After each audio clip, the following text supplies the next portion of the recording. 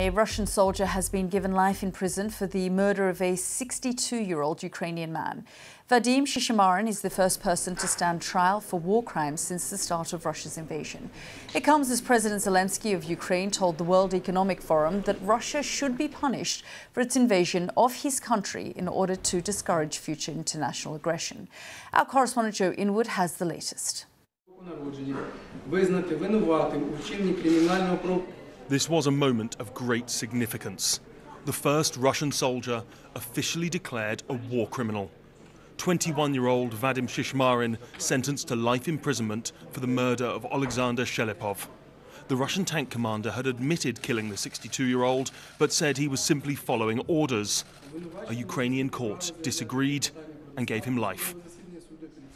But almost at the same time, another announcement was being made. Here in the capital, there will be real anger at the news that the defenders of Azovstal, men who are considered national heroes for their defence of Mariupol, are to be tried in what's being called an international tribunal in the Donetsk People's Republic. The news was made by Denis Pushilin, the leader of the breakaway region. We haven't got more details yet, but it could be he's referring to all of the fighters or just the leadership. As legal battles were being concluded, real fighting has continued to escalate. It is now focused in the Donbass, what was the industrial heartland of the Ukrainian economy. This oil refinery outside Lysychansk was struck by Russian shelling as they continue their advance towards the city of Severodonetsk.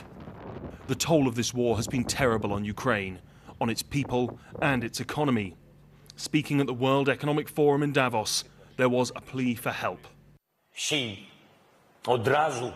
If we had received 100% of our needs at once back in February, tens of thousands of lives would have been saved. That is why we need all the weapons we are asking for, not just what is being provided. That's why we need funding, at least $5 billion a month, and all the funds we need to rebuild our economy. Meanwhile, Russian armour continues to advance on the eastern stronghold of Severodonetsk, with all but one bridge to the city destroyed. While people talk of reconstruction in Davos, on the ground, the destruction continues. Joe Inwood, BBC News, Kyiv.